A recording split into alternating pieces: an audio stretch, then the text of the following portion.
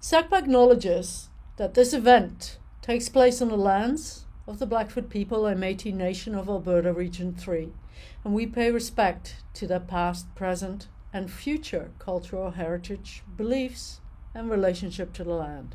SACPA commits to assist reconciliation efforts by raising awareness of the ways past and present injustices can be reconciled.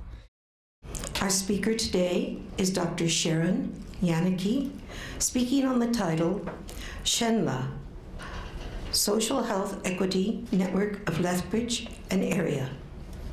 She calls for collective action to address child and family poverty in Lethbridge and the area. Please join me in welcoming Sharon. Thank you. Do you want your water up here? Yeah. I think I'll just put it right on top if it's going to be okay. Or I can hold it. Thank you.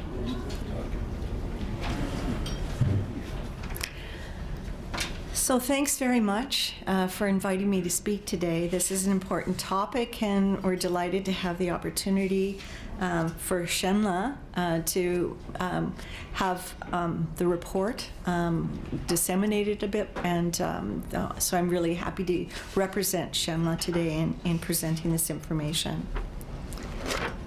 Next slide. Do I do it? Here? Is it arrows? Okay, there.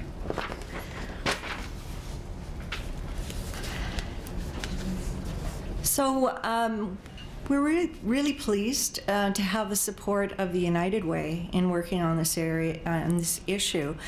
Child poverty is a very important issue to address, and I'm going to be talking about why that's an important thing. But it is great to be working with United Way on this issue. I also want to acknowledge that the report was written by HelpSeeker, and SHENLA worked with HelpSeeker in framing the report and editing it, and we received funding from the City of Lethbridge and the Government of Canada.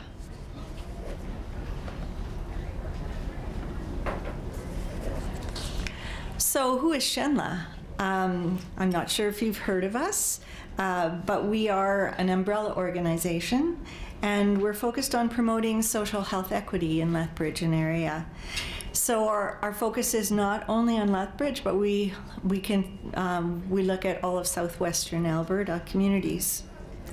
We're promoting collective impact. So what's that? Collective impact is people working together to address a common agenda, a common issue, and from many different sectors of society to try and create change.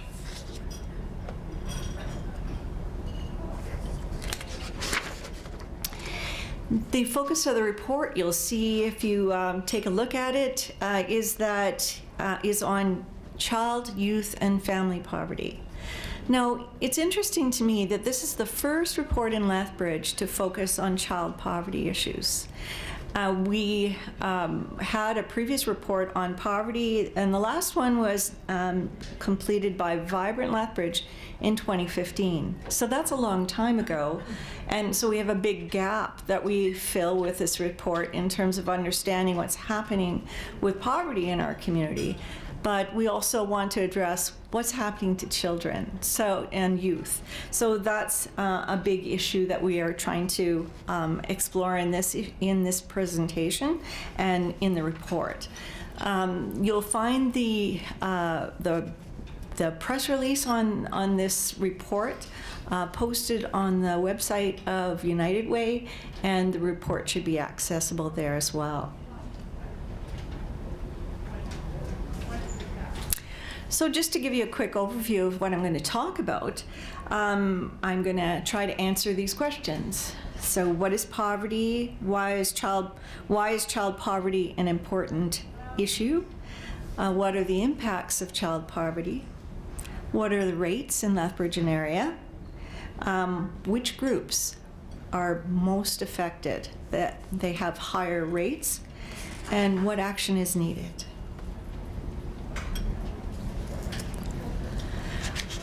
So I've mentioned health equity, so I thought I'd just explain from SHENLA's perspective what that means.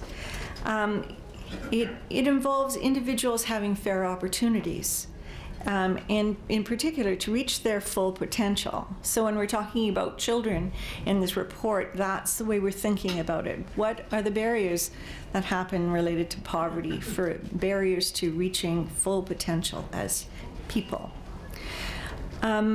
Health equity also means being able to meet your basic needs and to live in dignity, having opportunities to participate in society and be included in community life, having opportunities to develop to your full potential. And that will include focus on early child development. So what is poverty? If I asked you what was poverty, some of you may think of absolute poverty, where you may be homeless, or you lack food, or you can't meet your basic needs. But it's much more than just absolute poverty we're talking about. It's about relational poverty. It's about being able to participate in community life. So it's a much bigger idea. So in this report, we've focused on the social determinants of health. And those include things like income, education, employment, early child development, food security, housing, gender, culture, race, ethnicity, access to needed services of all types. So it's a much bigger idea when you think about the kind of impact that poverty has on your life and the limitations it places on your life. So the United Nations called poverty fundamentally a denial of choices and opportunities and a violation of human dignity. It means lack of basic capacity to participate effectively in your society. It means not having enough of any of the things that you need. It means insecurity, powerlessness, and social exclusion. So this is a much broader way of thinking about poverty. From an Indigenous perspective, which is also included in this report, poverty is being in a state of lacking wellness and holistic balance, and the basic necessities and material goods that you need. So it affects all of life, mental, physical, emotional, and spiritual.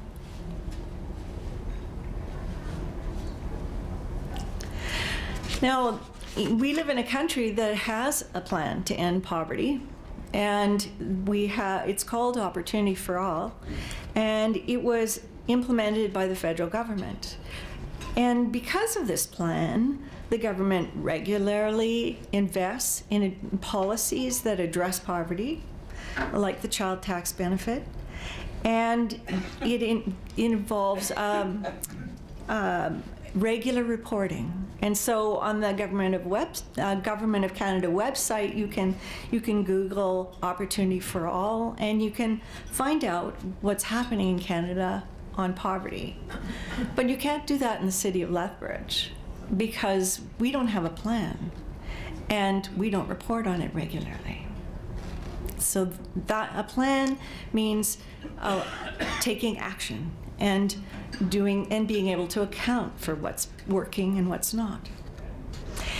So government intervention alone is not enough, and that's why we're proposing collective impact and collective action, because we need all three levels of government to work together on this issue to create change, and we need broad participation and commitment from the community itself.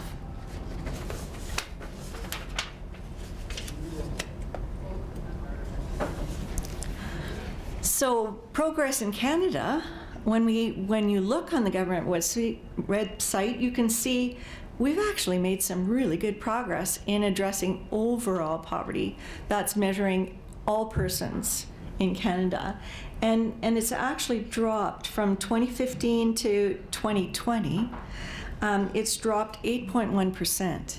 And this doesn't happen without policies that are actually being effective and making an impact. So this is really good news. Now, the report that we have prepared doesn't have this level of data. We go up to 2019 in this report because we used census data from the previous census, 2016. That was all that was available at the time that this report was designed. And then you could get 2019 data from tax file and family file data that would tell us what's happening for families and for children.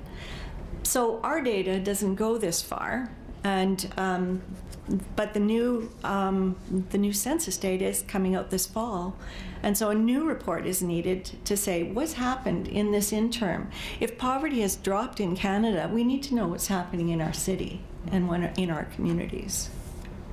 So that's why we're calling on the city to support regular reporting. So why is child poverty important? Before I tell you our data, I'm going to tell you why you should really care. So child poverty is linked to a negative cascade of impacts across the whole life course for children. So it's not just an impact when they're young, it's not just when they're in school. It impacts health, well-being, and all sorts of other outcomes across the whole life course. So we should care that all of our children have opportunities, that they can develop to their full potential. And right now, that's not the case for many of our children. So thinking about, you'll see the list there of negative impacts.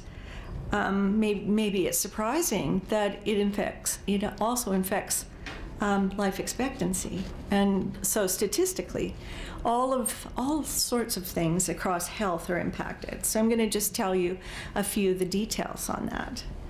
Children who live in poverty have a higher risk of mental, physical, emotional, and behavioral health problems. And that includes depression, obesity, child maltreatment, and higher rates of addiction in adulthood. Lack of participation in community life negatively impacts early child development. It impacts school readiness, impacts school attendance, achievement, completion rates, and future employment. Living in child poverty, children may experience food insecurity. That impacts mental health, including higher rates of risk of suicidal thoughts, mood disorders, and anxiety disorders. Child poverty may involve crowded housing. That might mean you're relocating to housing regularly, even changing schools regularly. This disrupts learning. Poverty is associated with higher rates of adverse child experiences, and that's also associated with higher rates of child apprehension and incarceration in adulthood. So at a community level, you're looking at income inequalities between groups in society are related with higher rates of addictions, higher crime rates, and a decrease in social cohesion. So that's the social cohesion part affects all of us because our society stops being willing to act, to share, to care about each other. So for Lethbridge, we need to care and we need to do something now because as we get bigger, this problem could get worse. Addressing child poverty can then prevent this whole negative cascade of impacts and it also can prevent the cycle of poverty across generations. And so we need to care.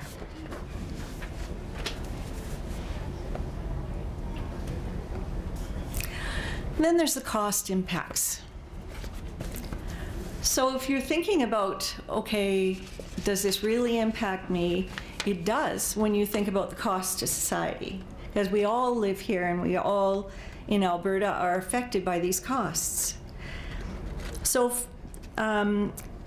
when we looked at, and we were developing the report, we used data from a report in 2012 that was created in the city of Calgary, and it estimated the rate then, and HelpSeeker then estimated the costs based on inflation.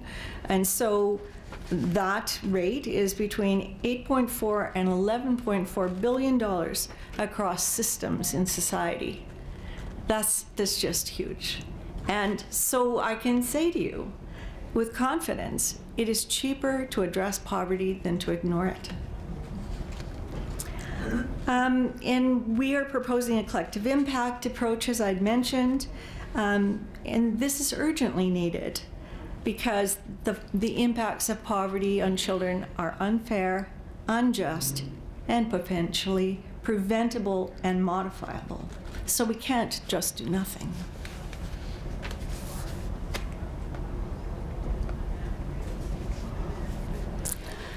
So here's some data on overall poverty, and I wanted to, it's from the Lethbridge Census metropolitan area, so a little bit larger than Lethbridge, and to just compare what happens to different family groups.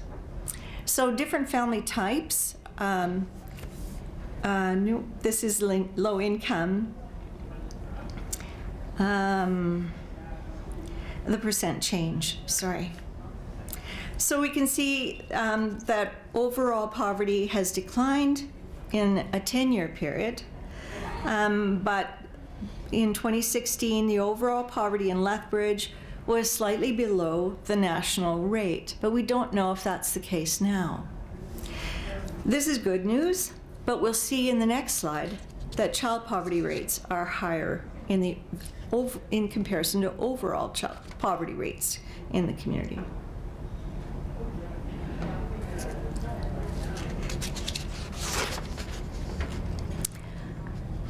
So some groups are differentially impacted. And again, some of these rates are shockingly high. The data again is from 2019, or if it wasn't available from 2019, we use census data. But in 2019, 15% of children 0 to 17 were living in poverty in Lethbridge CMA. And 47% of children in low income, lone parent families were living in low income. When we look at Indigenous people, particularly First Nations children, 42%, 0 to 17 years of age, were living in low income in 2016. These are immensely high. So we need to know, have we lowered these rates? Have the current social policy at the provincial and federal level for the child tax benefit lowered these rates or not? We need to know. Well, it's important that, you know, we obtain the 2021 data and that we have commitment and support from the city for another report. So what about newcomers and people with disabilities in relation to poverty? What we could find was that 25% of people with disabilities live in low income, and that age rates have now been de-indexed for several years by the current government, and someone on AISH is only getting $1,685 a month to live on. It's just hard to quite imagine how they do that. Youth with disabilities, aged 18 to 24 years, accounted for 43% of CERB applications and recipients. So we know that people with disabilities were needing that extra help during the pandemic, but we need that picture of what's happened since the pandemic. For newcomers, the data was only available for immigrants as a whole, and it didn't tell us what was happening with refugees and refugee children. So we were able to find that 17.9% of recent immigrants who come to Canada and live in Lethbridge were in low income.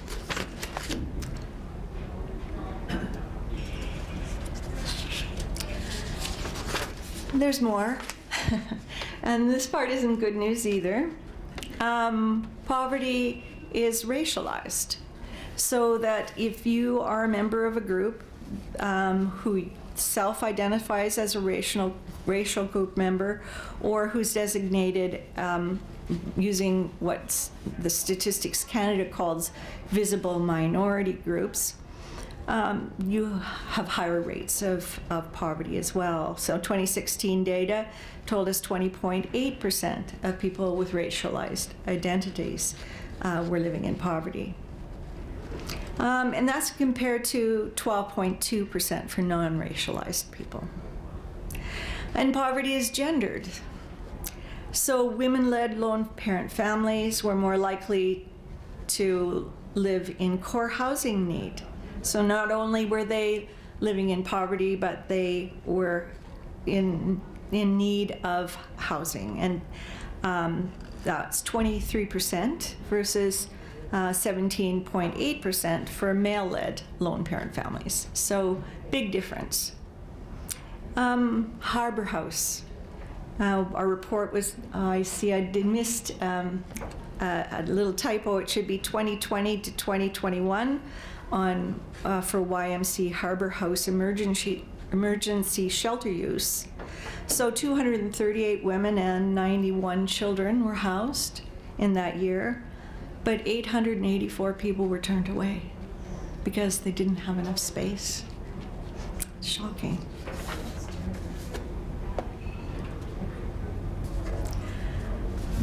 When we look at the table, Table 7 from the report, we're looking at a list of household types. And sorry, this is a little bit complex to see what my point is here. But you'll see in purple I've looked at comparing Lethbridge County and Crow's Nest Pass and the City of Lethbridge in the center. And when you look down the list on the right, on the right-hand side, you'll see those are lone parent families in 2015, because that's the earliest data they had. So the difference between two-parent families in the middle and lone parent families on the right-hand side is very significant. But when you look at what's the income gap between, if you are looking at the mean income on the right and the lone parent families, on the median income on the left, and median income for lone parent families on the right, then you see there's a big gap between what the households for lone parent families are having. And so for lone parent families in Lethbridge, the gap was $14,055. In Crow's Nest Pass, it was $20,032, and in Lethbridge County is $25,000. So the income gap is wider in some communities for parents that are in lone parent families living in different situations across the southern Alberta.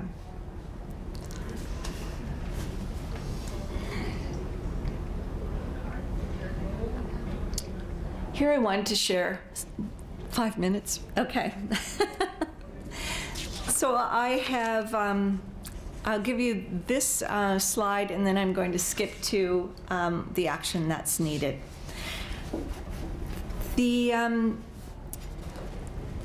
This slide is talking about living wage.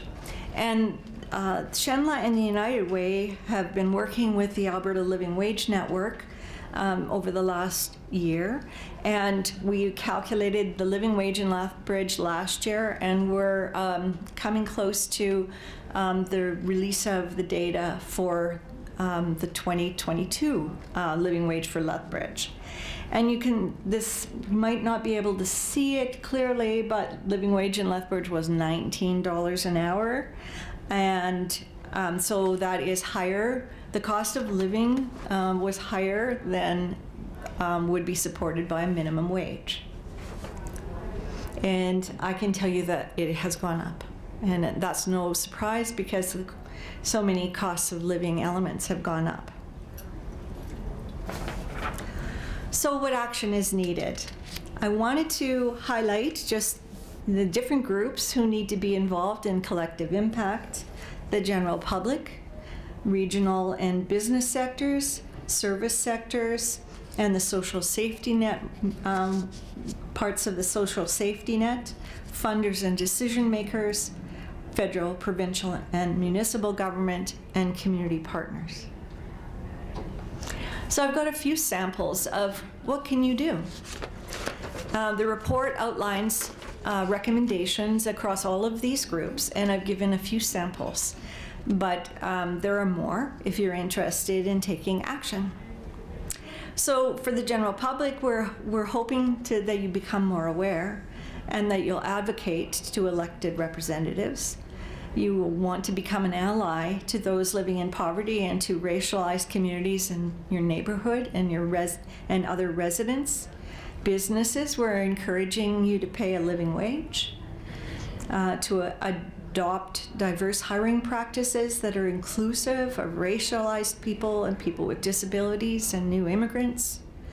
Service providers, that you review eligibility criteria for your programs and reduce barriers for people living in poverty. Review services availability and address access issues in relation to the internet and computers and cell phones for people living in poverty, because these cause barriers to access. Local funders and decision makers. Collaborate with partners to address exclusion, recognize diversity, and promote inclusion and collective impact. The federal government needs to develop a basic income plan, increase transfers to families living in low income, particularly families with children, and a special focus on lone parent families. Provincially, we need to address AISH funding and index it to inflation. At the local level, we also need to address early child development at the provincial level, and all levels of government need to address the recommendations of the Truth and Reconciliation Commission. And finally, municipally, this is what we asked the City of Lethbridge to do. We asked them to collaborate on developing a plan to end poverty and set a date for trying to reduce that within 10 years. To promote collective action to end poverty and social inequities.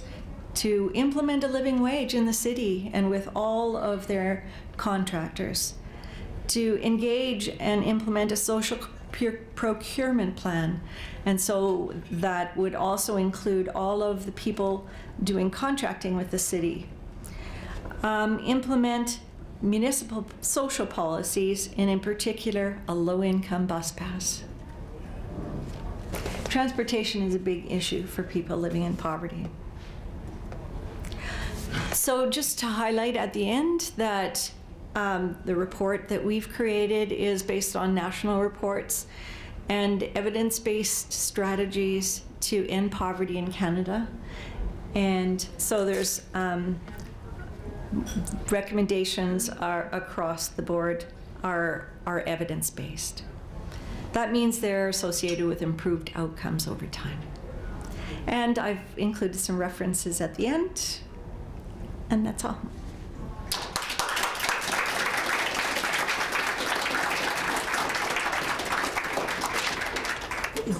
Next week's speaker and topic is Alona Sinchuk, and her topic is Escaping Ukraine during Putin's special military operation. Please join us then. And now I invite you to come forward. I see we already have a list of questionnaires for our speaker. And I invite Dr. Sharon Janicki back to field these questions. Thank you. Okay, Maria Fitzpatrick, and I don't know if my question's going to be easy or not. In your final slide, you said what you're asking of the city, and you gave them 10 years to come up with a plan. No, yeah.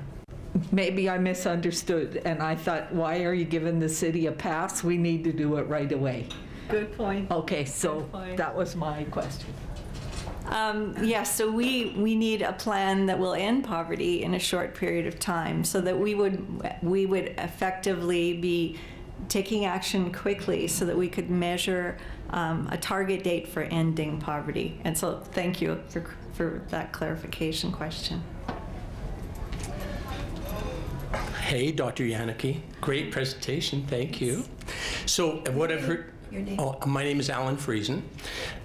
What I've heard you say is that poverty is basically a violence that affects us all. Even though we don't live in poverty, we live with poverty. We see people suffering and pain and sick and not getting enough to food, and kids who can't go to school and be able to concentrate and get all they need. So, and I know you said about from an individual perspective, we should lobby our local government to make a plan, get shit done here, and I'm 100%. What other things, like, because you said it wasn't just financial poverty, it's relational poverty. There's opportunity poverty, right? So what other things could caring individuals in our community do to assist to fill and backfill those other deficits? That's a great question, Alan. And I was thinking about that in relation to schools. We used to have a Making Connections program that was in Lethbridge, and that ended a little while ago from lack of funding, I understand. But that involved a lot of volunteers that worked with schools. And so reach out to your schools and see if you can help kids who are struggling with reading or other things. That volunteer with new immigrant youth that are struggling to learn. All of these, we can kind of, we need advocacy, but anybody could get involved. You could work at the library and as a volunteer. But more than that, we do need advocacy for policy changes that would actually implement strategies. And so we really do need you to call your elected officials and advocate.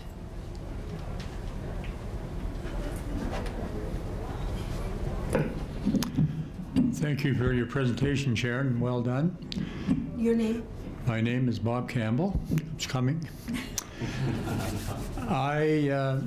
Just one quick question, and then a comment, and then another question. First question, you mentioned the funders of this federal government and the City of Lethbridge, no provincial government, right? Did you apply to the provincial government? Secondly, you mentioned AISH needs to go up.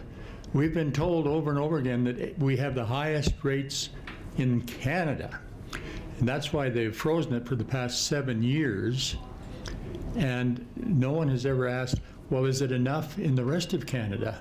But that's another question. So there's that question. I guess the other question I have to you is, how can you convince political leaders and civic leaders that preventing poverty and eliminating poverty is going to save them money?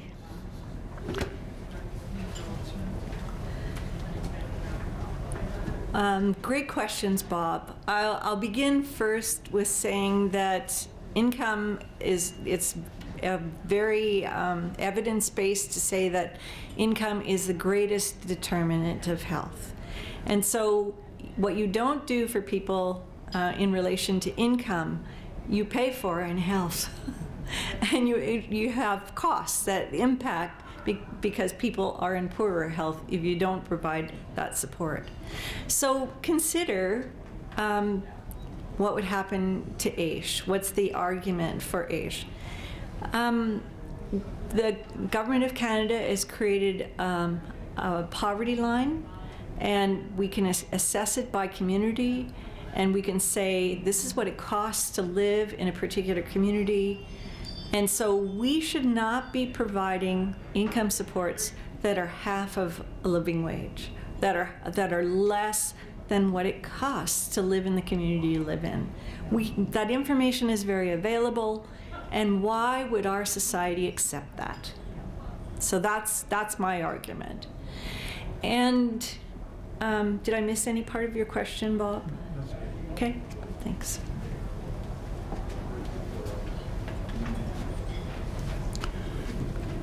I should Name. coming up after hi Sharon. I have a name, Henning Mundel. SHENLA and this report that you're referring to, what is the process of getting that to all the potential stakeholders, right from the government levels to the NGOs and to the MLAs in our area and so on for SHENLA, and then sort of as a tag-along, while SHENLA is producing this report and is advocating for poverty reduction, do you have another function and action plan in relation to contributing towards poverty reduction? Very good. So that's a great question. Thank you. So right now, SHENLA is just a network, and it is not a society. It can't directly receive any funding to undertake initiatives. With a collective impact approach, the City of Lethbridge has been our backbone organization for collective impact. What that means is, in the community and social safety plan for the city, they indicated that they would support collective impact to address the social issues of this city. So when we request assistance to do this work, we've had some support. We are members of a national organization to address poverty, and at a provincial level, and our membership fees are paid in part by the City of Lethbridge. So that's one level of support. Then to produce this report, they did the contract work with HelpSeeker, and that is an important form of support, but they did it with a grant that they received from the Government of Canada. So we need skin in the game, as they would say. How to do that? United Way is in the process of reviewing how they could become our fiscal agent, so that they could enable SHENLA to apply for grants and to receive funding support from the community. But right now, the United Way is willing to accept funding, directed funding to different purposes. So if you wanted to donate to United Way and said, I want this to address poverty in my community, they would accept your money and put it into an account for that purpose.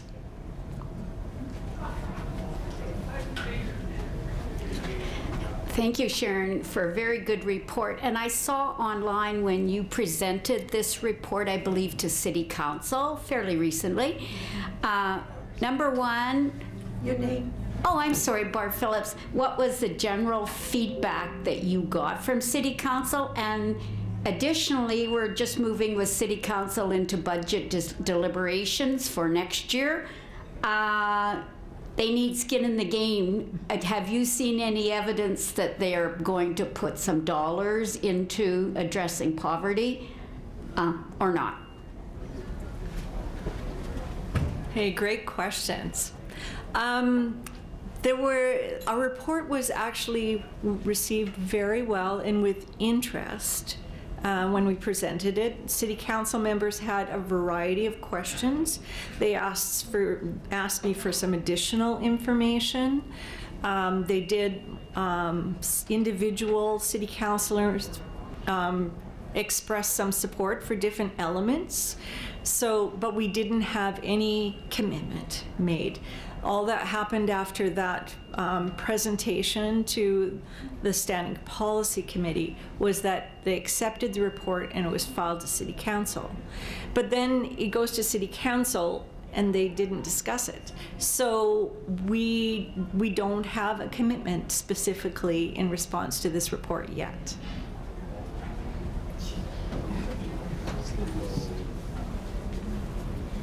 Hi, Sharon. My name is Lori Schultz. Thank you very much for your insightful presentation. Sharon, on one of your slides, you noted that there had been a decrease to 8.1%. And you had indicated, so policies do work. And forgive me, but I'm not sure if that was a federal? Federal. Okay. Could you elaborate on the specific policies that worked?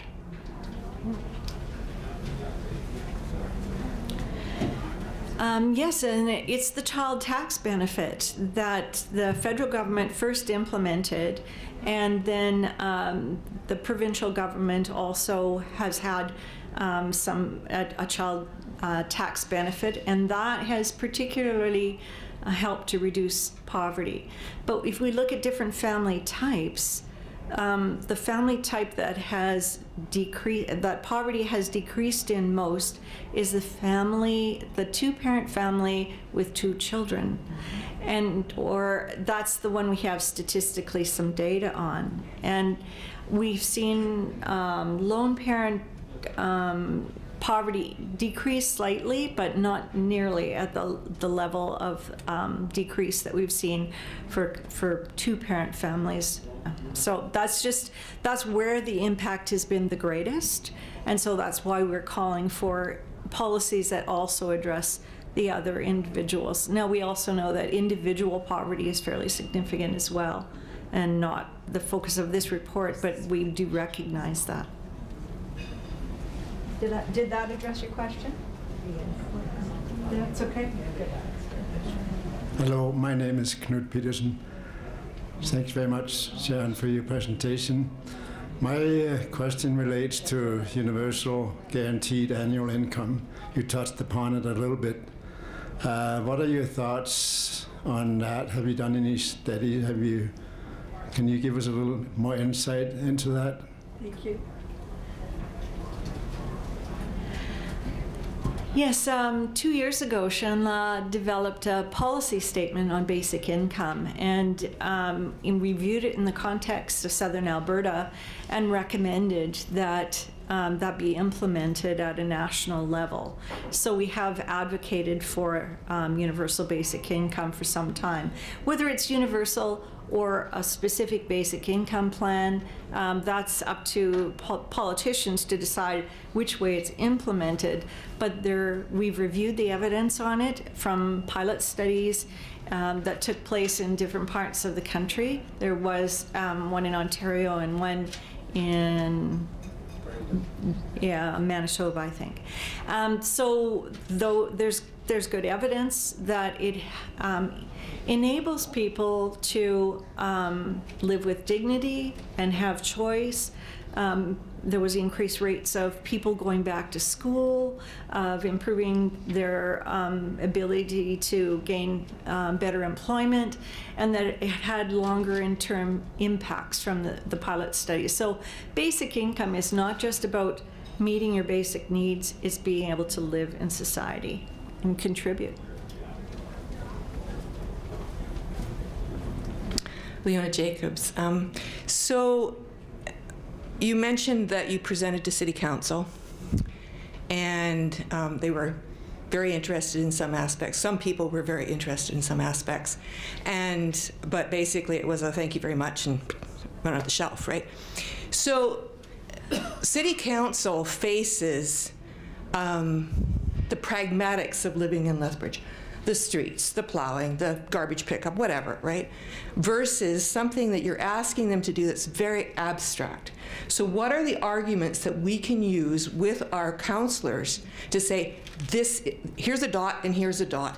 and connect them for them? What are the arguments, the very tangible things that can be achieved when we reduce child poverty?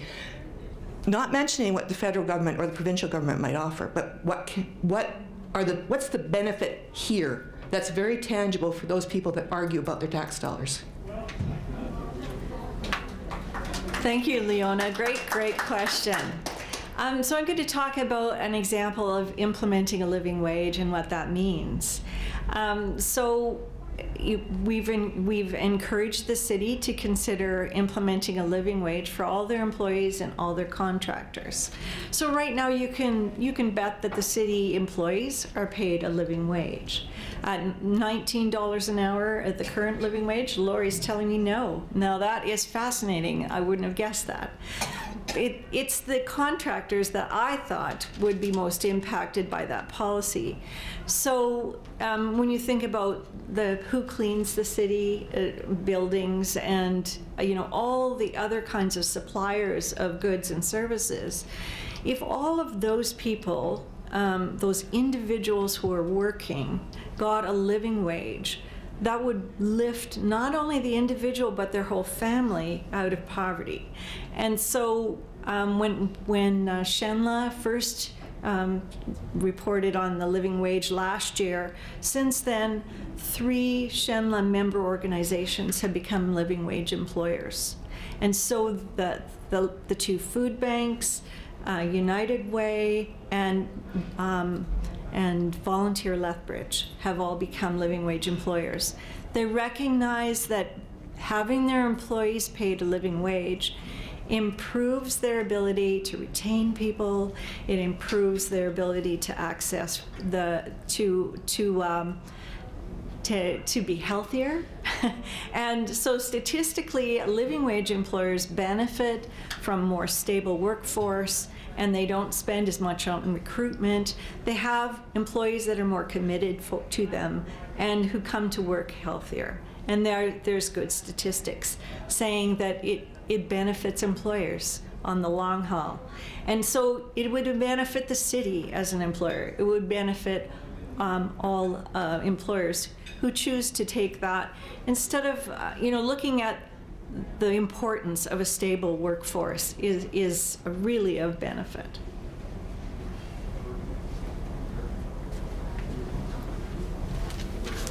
Yes, hi there, Sharon. Hi. My name's Melanie Healy, and I live in Lethbridge, but I'm from the Blood Reserve. So I have a couple questions, and some of it too is like a little bit of a comment as well. I had to bring my book so I don't forget everything. So you talk a lot about, the different levels of government coming together to put together a plan on how we can work towards eliminating child poverty in our community of Lethbridge. And you said something about 10 years. Well, was that what you had projected? We would like to end poverty within 10 years. Okay, all right. Well, first we have to take a look at how long has child poverty been a problem in our community, and is it realistic to say that that can be done within 10 years? Overall, it is super optimistic. And we have to also, I feel like we're getting a little bit off topic about talking about the child tax benefit and the universal benefit, which are all good incentives from the government, but really we need to be getting down to the root of the problem. Why is there child poverty? Why does that exist? We have to take a look also, I hate to be the one to bring it up, but we got to take a look at discrimination. So the parents of those children, so we look at the parents as being our providers, right? So those parents, well, why are they struggling? Why can't they get jobs? And then because of that, then they go into poverty and they can't provide for those children. So we got to be looking at the root of the problem instead of discussing way up here. That's what I find a lot of like political issues, or we're talking about kind of on a macro level, but we got to be talking about like, what can we do for children right now? How can we change our attitudes towards those families that are being affected by poverty? For instance, you did say the Indigenous, population has a high record, and I want to say that I'm a proud, alone parent, And fortunately, I've been fortunate enough to not have to live in poverty. And I think a lot of that has to do with the higher levels of education. So for me, in my experience, like with seeing my families deal with poverty, it really has a lot to do with starting out with the education. So the more educated the parents are, the more higher levels of income and jobs that they can get, and then that they're able to provide more for their children. So I guess my comment is, how can we work together as a community to start assessing our own attitudes towards poverty on a bigger level, and how that is affecting children? Because when we look at children, they're so innocent, they're so beautiful, and it doesn't matter if they're Indigenous or non-Indigenous. I think if we have any heart and soul within us, we really have to look at the bigger picture of that. So I just wanted to say that's kind of my question on what can we do as a community on the grassroots level. And then I also want to say this is my first time coming to the Lethbridge Senior Center, and it's such a lovely place and the food is so good. And so I just want to say thank you for having me and my son come here today. Thank you so much. Thank you so much for that.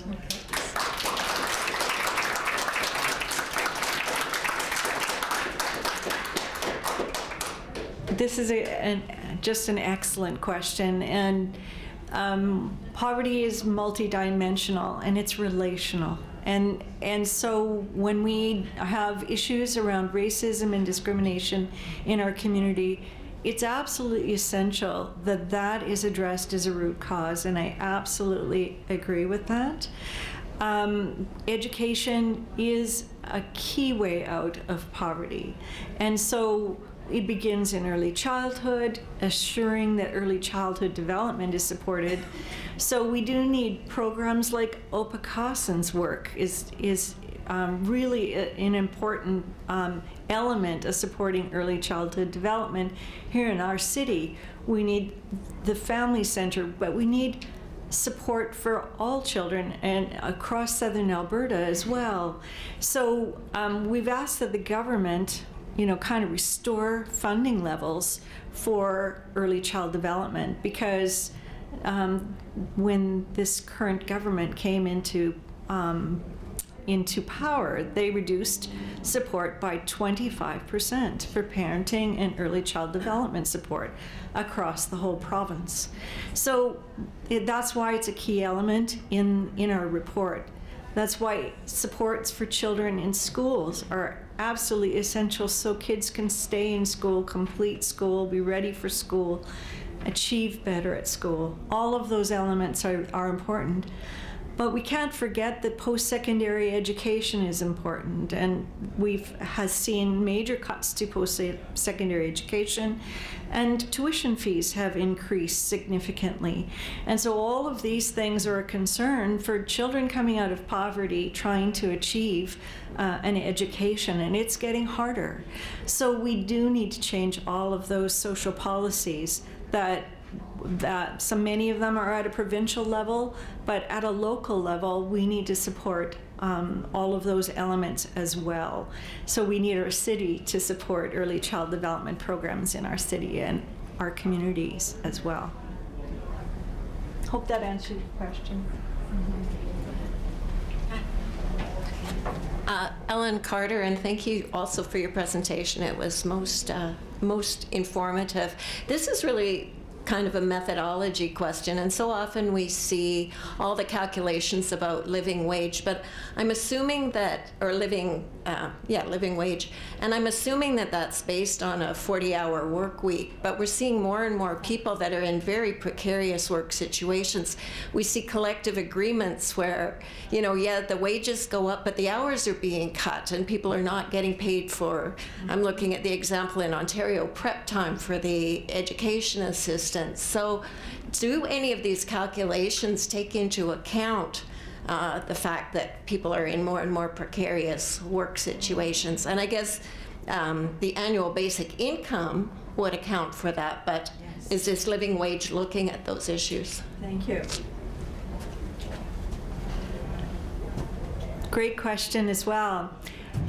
So the living wage includes a calculation based on, for a couple, assumes that 2 people are working. And of course, I mean, that's not always the case. In Canada, we've seen a major decline in the percentage of women working in employment. We've decreased significantly for women's employment. So we know that women have been harder hit since COVID pandemic. But yes, those assumptions are embedded in the calculation, but we did decrease the number of hours worked slightly. The lone parent is in the calculation for a lone parent family. We've also considered that they're working, but it's all the other costs of living if you're are also embedded in there. And in Lethbridge, you need to earn a car. You need a car in order to work shift hours and off hours, because you can't get there or you can't get home from your shift if you're working off hours. And so those things are built into the living wage calculation. So that calculation will be released on the 14th of November is kind of the tentative date for that press release, and you'll hear me talking more if anyone is interested when that information comes out. Is there any other element to that? Did that address it? Okay, any other questions? I'm taking off my moderator hat and I'm putting on my questioner hat. Oh, good. Your name? My name is Bev Mundell Atherstone. Thank you, Sharon. I have 3 questions. Okay. No. On your chart, you had low income. I would like to know what exact number that is for the low income. Did you know that if a person on AISH is working, and they're encouraged to work, if they miss bringing in a pay slip, then 2 things happen. Their AISH funds are immediately stopped, and their drugs, their medications are immediately stopped. Now, for people who have mental health issues, this is a slippery slope if you stop their medications right then and there. What is our government thinking? And the 3rd thing is, God, can I read this? Can I answer them one at a time? Okay. So I remember. Okay, come to the mic. So, quick recap of your question. Just the first one was low income. Low income. Okay, so the low income measure in Canada is a relative measure based on the market basket. So the cost of living in a particular community. And so when they report it, they're reporting kind of an average of the market basket measure in that across Canada. But there is no, kind of set number, because it'll differ by different community size and the cost of living. And so when we were figuring out the cost of living in Lethbridge, it may surprise you to know that we have the highest electricity costs and the highest food costs of any city in Alberta. So these are the things that pop up as you start doing the calculations in that way. So that's kind of why it's a relative number. So approximately, they've only calculated for the biggest cities in Canada, and they haven't got down to our city sized. So I haven't got that number. Okay, the second question was rhetorical. The 3rd question is, in relation to poverty, what in your research is the difference between being in that poverty group, that low income group, and being homeless? Again, I can't put a number on it, but I imagine that we have a lot of people in our community who are, I've heard nationally people saying that, many people in Canada are one paycheck away from being homeless, and because they live month to month. And so that level of insecurity creates a lot of anxiety for people. And the report of the homeless count hasn't come up. It's not been released yet, but early numbers that I heard at the report was that homelessness has really increased in Lethbridge. So about 4 times the number homeless in comparison to shelter beds. Now I put my moderator hat back on. And thank you. And wonder, do you have something you would like to leave our audience with, both our audience here and at home, as either an action or a suggestion?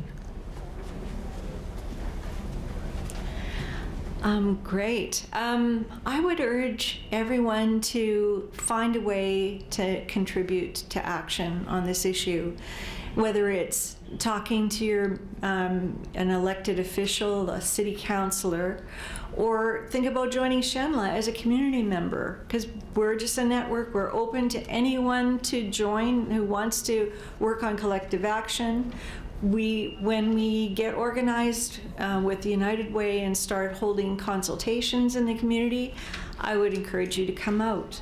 When we are, talking to people in low income and consulting them and trying to encourage people with a lived experience of poverty to talk to us, and we want to share that information.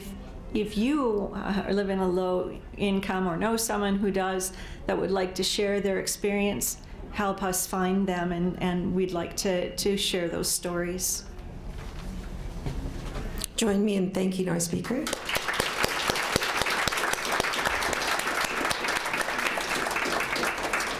Knud reminded me that I made a mistake. Next week is Trevor Harrison, and his talk is How Daniel Smith Became Premier and What It Means for Alberta. See you next week.